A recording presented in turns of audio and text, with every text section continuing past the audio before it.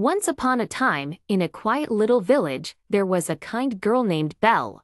Belle loved to read books and dream of adventures. She lived with her father, Maurice, who was an inventor. One day, Maurice got lost in the forest and stumbled upon a dark, mysterious castle.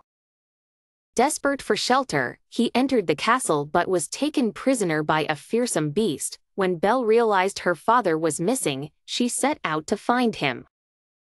She bravely journeyed through the forest and found the castle. There, she met the enchanted servants, Lumi Ray the candelabra, Cogsworth the clock, and Mrs. Potts the teapot. They told Belle about the curse placed on the castle by an enchantress. The beast was once a handsome prince, but his selfishness and cruelty led to the curse. Only true love could break it. Belle offered to take her father's place as the beast's prisoner, and the beast, though gruff and scary, accepted. Over time, Belle and the beast got to know each other. She saw past his frightening appearance and discovered his kind heart. They laughed together, shared stories, and slowly began to fall in love. When the villagers learned about the beast, they marched to the castle to kill him.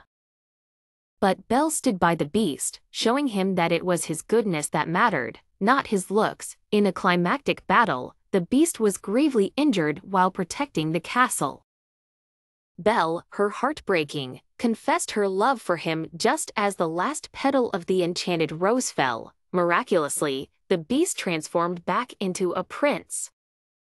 The spell was broken, the servants returned to their human forms, and the castle was filled with light and joy once more. Belle and the prince lived happily ever after, proving that love and kindness could break any curse.